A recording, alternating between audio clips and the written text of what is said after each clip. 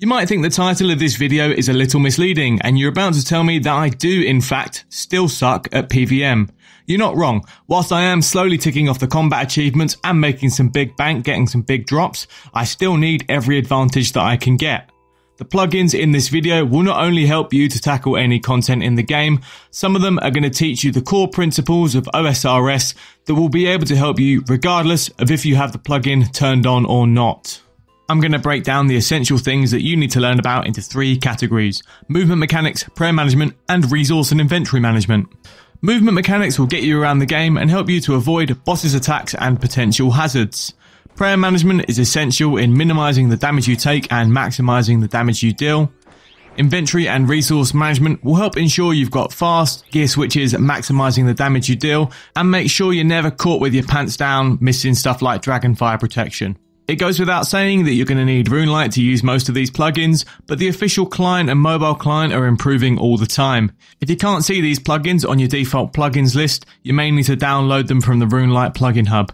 These are monitored by the RuneLite team, so you can trust things you download from here. As with all my guides, let's cut out the fluff and get started. We're starting with, in my opinion, the single most essential plugin for OSRS. But make sure to stick around to the end for some extra plugins that make some of the hardest content in the game infinitely easier. The first batch of plugins are all related to movement mechanics.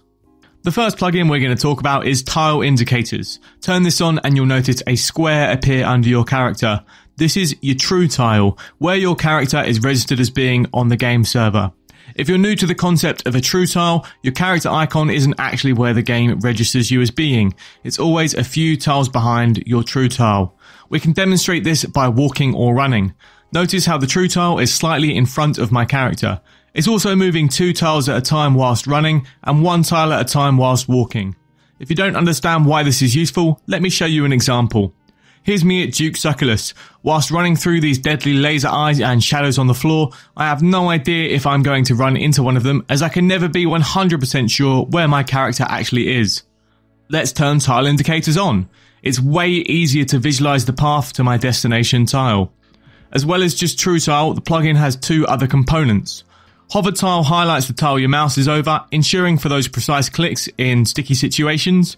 Destination Tile highlights where your character is walking to right now. This is super useful for working out if you're going to be dodging any obstacles on the way to your destination.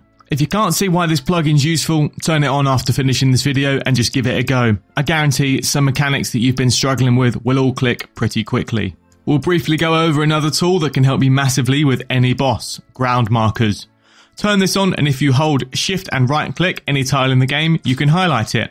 Do this again and you can label it, change the colour or remove it.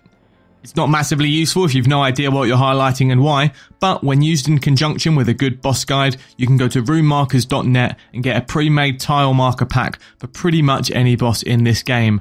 This was instrumental in my first bossing attempts. I wouldn't have completed Dragon Slayer 2 without it. If you're trying to learn a boss independently, you can mark tiles yourself. It's great for when you work out safe tiles during certain phases or attacks, or if you've just got an optimal place to stand to minimise damage received or maximise damage dealt. Our final movement mechanic related plugin is Better NPC Highlight, although it does have some crossover with some prayer management techniques. This plugin can be turned on to configure loads of different contextual highlights for NPCs. You can get the basics of this plugin by right-clicking any monster in the game and pressing tag. This will highlight the NPC and show you the tiles that they're actually taking up. This is pretty handy on its own for alerting you when specific NPCs spawn, places like the Fight Caves, Inferno or Colosseum, if there's anything dangerous you desperately need to avoid. The main thing I use it for is spotting things like Whisperer Tentacles and Vardorvis' head prayer switch mechanic and his flying axes. If you don't want to have to shift click things in dangerous situations like this, or perhaps there's something you can't right click, you can enter the NPC IDs manually in the plugin. You can find these out on sites like RuneLocus. I'll put a link in the description. Before we move on to our next category, if you're a returning viewer to my channel, make sure to drop me a subscription so you catch all of my videos. I'm also starting to go live and it'd be awesome to catch up with you in the chat. Liking and dropping a comment also massively helps my channel out, so it is much appreciated. Next up, we only need one plugin to completely solve all of the problems with prayer. It's the built-in RuneLite prayer plugin. It's got loads of features, so we'll tackle the most useful ones. Turning on the prayer flick location will help you with prayer flicking. If you're not familiar, prayer flicking is when you turn your prayer off and on very quickly. Prayer drain only registers if your prayer has been on for more than 0.6 seconds. So look at the prayer orb and flick your prayer off and on before the little blue line goes from one end to the other, and you won't lose any prayer points. Before trying this at bosses, I'd advise to give this a go on a Slayer task or something. The plugin also enables prayer reordering. Right-click the prayer icon and press enable. You can drag all of these items around into your preferred order and even right-click to hide the ones that you don't want to use at all. OSRS has a built-in prayer filter, but this can sometimes filter out prayers that you may want to use. So customizing your prayer book to make sure all of the prayers that you need are in easy-to-access locations can be a huge help. Like I said, this built-in prayer plugin does pretty much everything you need from a prayer management perspective, but if you've got any plugins that you use, let me know. Let's dive straight into inventory management and resource management. We'll talk about the potion management side of things first. The timers and buffs plugin will show you any buffs or nerfs to your stats, as well as any protection you may have. For example, anti-fire protection or venom protection. This is really useful for managing when you might need to reapply a stat boosting potion, sip on a super restore potion, or reapply some protection. Another useful plugin for this is the item stats plugin.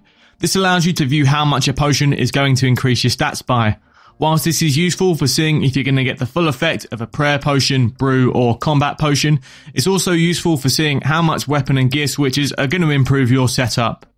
Speaking of weapon and gear switches, inventory tags are essential for learners. Using the old shift right click, you can mark all of your switches, potions or whatever you like with easy to identify colour tags. I generally go red for melee stuff, green for ranged and blue for magic, but you can do whatever the heck you like. If you've got a spec weapon, I sometimes even tag this with yellow, just to make things super clear. It's not just limited to gear and switches though, potions and food can be marked too. This is pretty useful for getting to grips with techniques like combo eating, where you use 3 different health restoring items at the same time. The last batch of plugins aren't going to help you learn general play techniques, but they certainly can get you through some very tough content. A lot of the fights in this game will have a specific plugin. The Fight Caves Wave plugin can help you keep track of what's coming next. The Tombs of Amascut plugin is absolutely game changing and solves half the puzzles in this raid for you. Cox additions add some various quality of life features. Honestly, the possibilities are endless. Whenever you're tackling any new content, if you want to make things as simple as possible, I'd always recommend having a quick search on Google, YouTube, Reddit or whatever you like to make sure there are no essential player-made quality of life changes that you're missing out on. They can make hard content super easy and tedious content fun, although if you're here for a challenge, there is something to be said for going into content with no extra assistance whatsoever. That's it from me. If you've made it this far, you definitely owe me a like and a subscribe. Thanks for sticking around. I'll see you next time.